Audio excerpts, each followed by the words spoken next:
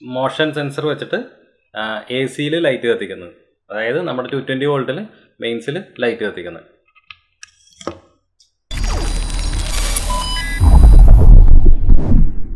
Hi guys, ഐശ്വര്യയുടെ പുതിയൊരു എപ്പിസോഡിലേക്ക് എല്ലാവർക്കും സ്വാഗതം. ഇന്ന് കണ്ടെയ്ൻമെൻറ്റ് സോൺ എപ്പിസോഡ് 2 ആണ്. നമ്മളിന്ന് നോക്കാൻ പോകുന്നത് PIR മോഷൻ സെൻസറാണ്. അപ്പോൾ നമുക്ക് നേരെ പരിപാടിയിലേക്ക് എടുക്കാം. അപ്പോൾ ഗൈസ്, നിങ്ങൾ ആദ്യമായിട്ടാണ് ഈ ചാനൽ കാണുന്നതെങ്കിൽ ദയവായി സബ്സ്ക്രൈബ് ചെയ്യുക. സബ്സ്ക്രൈബ് ബട്ടൻ്റെ തൊട്ടടുത്തുള്ള ബെല്ലൈക്കണും കൂടെ എനേബിൾ ചെയ്ത് അത് ഓണിലിട്ട് കഴിഞ്ഞാൽ ഞാൻ വീഡിയോസ് ഇടുമ്പോൾ അപ്പോൾ തന്നെ നോട്ടിഫിക്കേഷൻ നിങ്ങൾക്ക് മൊബൈലിൽ ലഭിക്കുന്നതായിരിക്കും. ഫേസ്ബുക്ക്, ഇൻസ്റ്റാഗ്രാം ഫോളോ ചെയ്തിട്ടില്ലെങ്കിൽ ദയവായി ഫോളോ ചെയ്യുക. കാരണം നമ്മൾ നിങ്ങളായിട്ടുള്ള മെയിനായിട്ട് വരുന്ന ഇൻട്രാക്ഷൻസ് കംപ്ലീറ്റ് ഫേസ്ബുക്കിൽ ഇൻസ്റ്റാഗ്രാമിലും കൂടെയാണ് ചെയ്യാറ്. അപ്പോൾ അതൊന്ന് ഫോളോ ചെയ്യുക. അപ്പോൾ ഇന്നത്തെ നമ്മുടെ ടോപ്പിക്ക് നമ്മുടെ PIR മോഷൻ സെൻസറാണ്. നമ്മൾ ആർഡുയിനോ ഒന്നും യൂസ് ചെയ്യുന്നില്ല, ജസ്റ്റ് ഈ സെൻസറിൻ്റെ കേപ്പബിലിറ്റി മാത്രം കാണിച്ചു തരാൻ വേണ്ടിയിട്ടാണ് ഇന്നത്തെ വീഡിയോ. അപ്പോൾ നമുക്ക് ആദ്യമേ തന്നെ ഈ സെൻസർ ഒന്ന് പരിചയപ്പെടാം.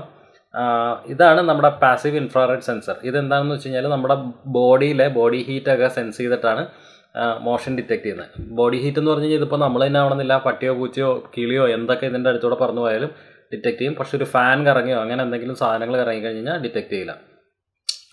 അപ്പോൾ ഇതിൻ്റെ മെയിൻ കമ്പോണൻസ് ആയിട്ട് വരുന്നത് ഒരു ഡോമാണ്. ഇതൊരു 180 ഡിഗ്രി വിസിബിലിറ്റി കിട്ടാൻ വേണ്ടിയിട്ടാണ്, ഈ സെൻസറിന് ഒരു 180 ഡിഗ്രി വിസിബിലിറ്റി കിട്ടാൻ വേണ്ടിയിട്ട് സ്പെഷ്യലി ഡിസൈൻ ചെയ്തൊരു ഡോമാണ്. അപ്പോൾ ഇതിൻ്റെ അകത്ത് നമ്മുടെ ക്യാമറയുടെ സെൻസറുമാതിരി തന്നെ ഒരു സെൻസറാണുള്ളത്. അതെന്താ ചെയ്യുന്നതെന്ന് വെച്ച് കഴിഞ്ഞാൽ ഓരോ സെക്കൻഡിലും ഓരോ സ്നാപ്ഷോട്ട് എടുക്കും. അതായത് മൂവ്മെൻ്റ് ഒന്നും ഇല്ലെങ്കിൽ ഒരു സ്നാപ്ഷോട്ട് എടുക്കും. ഫസ്റ്റ് കാലിബ്രേറ്റ് ചെയ്യുമ്പോൾ ഒരു സ്നാപ്ഷോട്ട് എടുക്കും. അതിനുശേഷം മൂവ്മെൻറ്റ് വരുമ്പോഴത്തേക്കും നമ്മൾ അനങ്ങി കഴിയുമ്പോഴത്തേക്കും നമ്മുടെ ചൂട് സെൻസ് ചെയ്തിട്ട് അതിൻ്റെ ഏതെങ്കിലും ഈ സ്നാപ്ഷോട്ടിൽ വ്യത്യാസം വന്നു കഴിഞ്ഞ് കഴിഞ്ഞാൽ അന്നേരം ഇതിൻ്റെ ഔട്ട്പുട്ട് ഓണാക്കും. അതാണ് ഇതിൻ്റെ മെയിൻ വർക്കിംഗ്. അപ്പോൾ ഈ ഡോം വെച്ച് കഴിഞ്ഞാൽ ഇതിന് ഫുള്ളായിട്ടുള്ള ഒരു ഇഫക്റ്റീവ്നെസ് കിട്ടുള്ളൂ. അപ്പോൾ ഇത് ഓൾമോസ്റ്റ് ഒരു 10 മീറ്റർ അകലെ വരെ മോഷൻ ഡിറ്റക്ട് ചെയ്യാനായിട്ട് ഈ സെൻസറിന് പറ്റും. അപ്പോൾ ഈ സെൻസറിന് മെയിനായിട്ട് 2 ട്രിമ്മർ പോട്ടുണ്ട്. അതായത് ട്രിമ്മർ എന്ന് പറഞ്ഞു കഴിഞ്ഞാൽ പ്രീസെറ്റുകളുണ്ട്. അപ്പം ഫസ്റ്റ് പ്രീസെറ്റ് വരുന്നത് എത്ര നേരം സെൻസർ ഓൺ ആയിരിക്കണം എന്നുള്ള അറിയാൻ വേണ്ടിയിട്ടുള്ള ഒരു പ്രീസെറ്റാണ്. അതായത് നമ്മൾ ലെഫ്റ്റിലേക്ക് തിരിച്ചു കഴിഞ്ഞാൽ ഏറ്റവും കുറവ് ടൈം അത് ഓൺ ആയിരിക്കും. റൈറ്റിലേക്ക് തിരിച്ചു കഴിഞ്ഞാൽ ക്ലോക്ക് വൈസ് തിരിച്ചു കഴിഞ്ഞാൽ മാക്സിമം ടൈം ഓൺ ആയിരിക്കും. അതാണ്. രണ്ടാമത്തെ പ്രീസെറ്റ് വരുന്നതാണ് നമ്മുടെ സെൻസിറ്റിവിറ്റി പ്രീസെറ്റ്. ഏറ്റവും ലെഫ്റ്റിലേക്ക് ഇട്ട് കഴിഞ്ഞാൽ ഏറ്റവും അടുത്തുള്ള സംഭവങ്ങൾ മാത്രമേ ഡിറ്റക്ട് ചെയ്യുള്ളൂ. ഏറ്റവും റൈറ്റ് സൈഡിലേക്ക് ഏറ്റവും ക്ലോക്ക് വൈസ് ഏറ്റവും കൂടുതൽ തിരിച്ചു കഴിഞ്ഞാൽ ഏറ്റവും, അതായത് 10 മീറ്റർ അകം വരെയുള്ള മൂവ്മെൻറ്റ്സ് ഡിറ്റക്ട് ചെയ്യും. പിന്നെ വരുന്നത് ഈ ഒരു ജമ്പറാണ്. ഈ ജമ്പർ എന്തിനാണെന്ന് വെച്ച് കഴിഞ്ഞാൽ ഇപ്പോൾ സപ്പോസ് നമ്മളൊരു 10 സെക്കൻഡ് സെൻസർ 10 സെക്കൻഡ് ടൈമറാണ് ഈ പ്രീസെറ്റിൽ സെറ്റ് ചെയ്ത് വെക്കുന്നതെന്ന് വെക്കുക.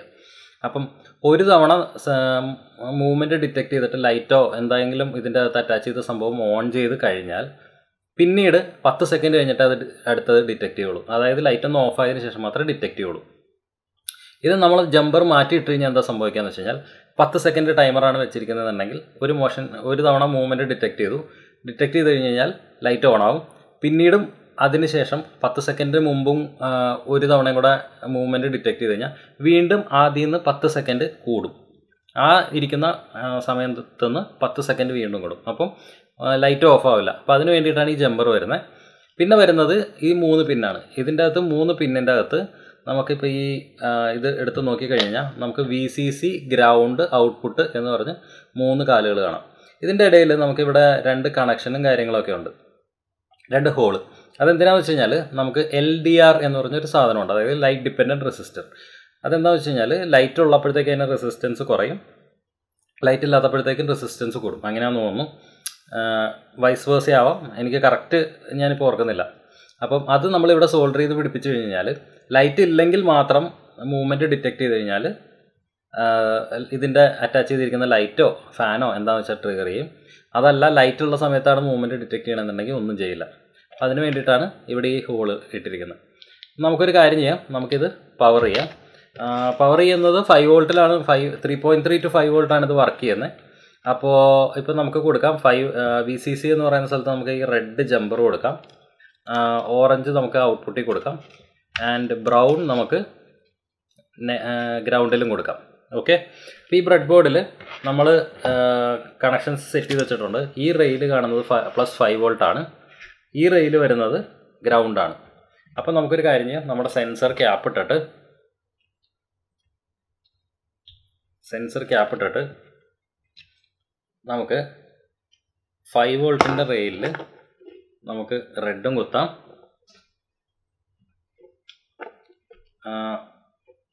ബ്രൗൺ കളർ ഗ്രൗണ്ടിൽ നമുക്ക് ഗ്രൗണ്ടിൻ്റെ റെയിലിൽ കുത്താം. പിന്നെ ബാക്കി വരുന്ന ഒരേ ഒരു വയറാണ്, ഈ വയറാണ് നമ്മുടെ ഔട്ട്പുട്ട്. അപ്പോൾ നമുക്കിത് ഒരു കാര്യം ചെയ്യാം, നമുക്ക് ഈ ബ്രെഡ് ബോർഡിൽ ഇവിടെ കുത്താം. ഓക്കെ, ഇനി നമുക്ക് തിയറിറ്റിക്കലി പറഞ്ഞു കഴിഞ്ഞാൽ ഇതിൻ്റെ ഔട്ട്പുട്ടിൽ നമുക്ക് റെസിസ്റ്റർ വെച്ച് LED കൊടുത്തു കഴിഞ്ഞാൽ മൂവ്മെൻറ്റിനനുസരിച്ചിട്ട് നമ്മുടെ LED കത്തും. പക്ഷെ അങ്ങനെ ഒരിക്കലും ചെയ്യാൻ പാടില്ല.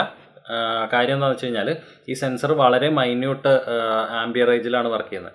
അപ്പോൾ ഈ LED ഡ്രോ ചെയ്യുന്ന കറണ്ട് വെച്ചിട്ട് ഇതിൻ്റെ റീഡിങ് തെറ്റിപ്പോകാൻ ചാൻസ് ഉണ്ട്. അപ്പോൾ അങ്ങനെ ഒരിക്കലും ചെയ്യരുത്, കാരണം ഈ സെൻസറിൻ്റെ ലൈഫിനെ അത് ബാധിക്കും. അപ്പോൾ അധികം നാൾ ഈ സെൻസർ നിൽക്കില്ല, അതിന് മുമ്പ് കേടായി പോകും. അപ്പോൾ അതിന് പകരം ചെയ്യേണ്ടത് എന്താണെന്ന് വെച്ച് കഴിഞ്ഞാൽ ഒരു ട്രാൻസിസ്റ്റർ, ഇതിൻ്റെ ഔട്ട്പുട്ടിൽ നിന്ന് ഒരു ട്രാൻസിസ്റ്റർ ഇട്ടിട്ട് ട്രാൻസിസ്റ്ററിൻ്റെ ഔട്ട്പുട്ടായിട്ട് നമുക്ക് LED ഇടാം. അപ്പം എനിക്ക് ഈ ട്രാൻസിസ്റ്റർ യൂസ് ചെയ്യാനായിട്ട് വലിയ താല്പര്യമില്ല. കാര്യം എന്താണെന്ന് വെച്ച് കഴിഞ്ഞാൽ ട്രാൻസിസ്റ്റർ വർക്ക് ചെയ്യുന്നത് ആംബിയർ സെൻസ് ചെയ്തിട്ടാണ് ട്രാൻസിസ്റ്റർ വർക്ക് ചെയ്യുന്നത്, സ്വിച്ച് ചെയ്യാനായിട്ട്. ഓക്കെ, പക്ഷേ നമ്മളിപ്പോൾ ഈ ഒരു മോസ്ഫെറ്റാണ് യൂസ് ചെയ്യണമെന്നുണ്ടെങ്കിൽ മോസ്ഫെറ്റ് വർക്ക് ചെയ്യുന്നത് വോൾട്ടേജ് ബേസ് ചെയ്തിട്ടാണ്. അപ്പോൾ ഇതിൻ്റെ ഔട്ട്പുട്ടിൽ ഇപ്പോൾ നമ്മൾ 5 വോൾട്ടാണ് കണക്ട് ചെയ്യുന്നതെന്നുണ്ടെങ്കിൽ ഒരു 4 വോൾട്ടിൻ്റെ അടുത്ത് വരും. നമ്മൾ ഈ മോസ്ഫെറ്റാണ് കൊടുക്കുന്നതെന്നുണ്ടെങ്കിൽ ഇപ്പോൾ വന്നിരിക്കുന്നത് 105N3LL എന്ന് പറഞ്ഞൊരു മോസ്ഫെറ്റാണ്. അപ്പം ഇതിൻ്റെ പ്രത്യേകത എന്താണെന്ന് വെച്ച് കഴിഞ്ഞാൽ ഇത് കുറഞ്ഞ വോൾട്ടേജിൽ വർക്ക് ചെയ്യും. അപ്പം ഈ സാധനം നമുക്ക് കൊടുക്കാം. ഇതിൻ്റെ ഔട്ട്പുട്ട് വോൾട്ടേജിൽ ഒരു 3 വോൾട്ടൊക്കെ വരുമ്പോഴത്തേക്കും ഈ സംഭവം ഓണാവും. നമുക്കൊരു കാര്യം ചെയ്യാം, ഈ മോസ്ഫെറ്റ് നമുക്ക് ആദ്യം നമ്മുടെ ബോർഡിലൊന്ന് പിടിപ്പിക്കാം. ഓക്കെ, മോസ്ഫെറ്റ് പിടിപ്പിച്ചിട്ടുണ്ട്. അപ്പോൾ ഈ ഔട്ട്പുട്ട് വരുന്ന കണക്ഷൻ, അതായത് ഈ വയർ നമ്മൾ നേരെ മോസ്ഫെറ്റിൻ്റെ ഫസ്റ്റ് പിൻ, അതായത് മോസ്ഫെറ്റിൻ്റെ ഗേറ്റിലേക്കാണ് നമ്മൾ കൊടുക്കുന്നത്. അതിനുശേഷം നെഗറ്റീവ് നമുക്ക് ഗ്രൗണ്ട്, മോസ്ഫെറ്റ് വെച്ച് നമ്മൾ ഗ്രൗണ്ടാണ് സ്വിച്ച് ചെയ്യാൻ പോകുന്നത്. അപ്പോൾ ഗ്രൗണ്ട് പിന്നിൽ നിന്ന് 3rd പിന്നിലേക്ക് ഒരു കണക്ഷൻ കൊടുക്കും, അതായത് സോഴ്സിലേക്ക്. അതിനുശേഷം സെക്കൻഡ് പിന്നിൽ നിന്ന്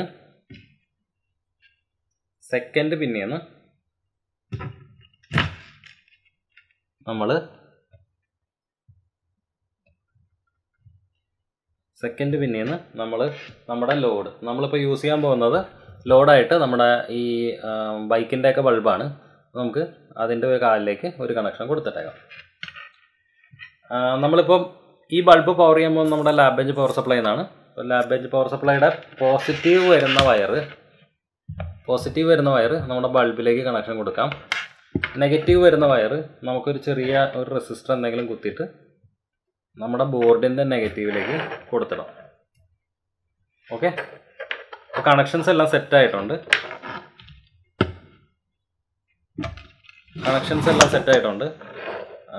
നമുക്ക് ഇപ്പോൾ ഇതൊന്ന് ഓൺ ചെയ്ത് നോക്കാം. നിങ്ങൾക്ക് നോക്കിക്കഴിഞ്ഞ് കഴിഞ്ഞാൽ ഇപ്പം മോഷൻ ഡിറ്റക്ട് ചെയ്തു, ലൈറ്റ് കത്തി, ലൈറ്റ് ഓഫ് ആയിട്ടുണ്ട്. ഇനി ഞാനൊന്നും കൂടെ അനങ്ങി കഴിഞ്ഞ് കഴിഞ്ഞാൽ വീണ്ടും കത്തും, കണ്ടോ?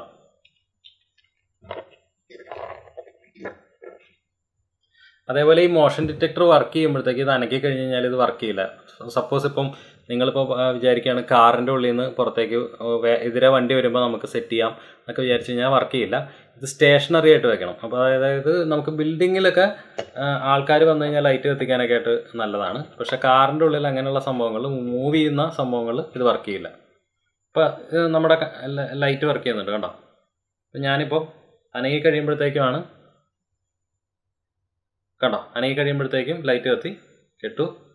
നമ്മൾ വീണ്ടും അനങ്ങി കഴിഞ്ഞ് കഴിഞ്ഞാൽ കണ്ടോ കത്തി.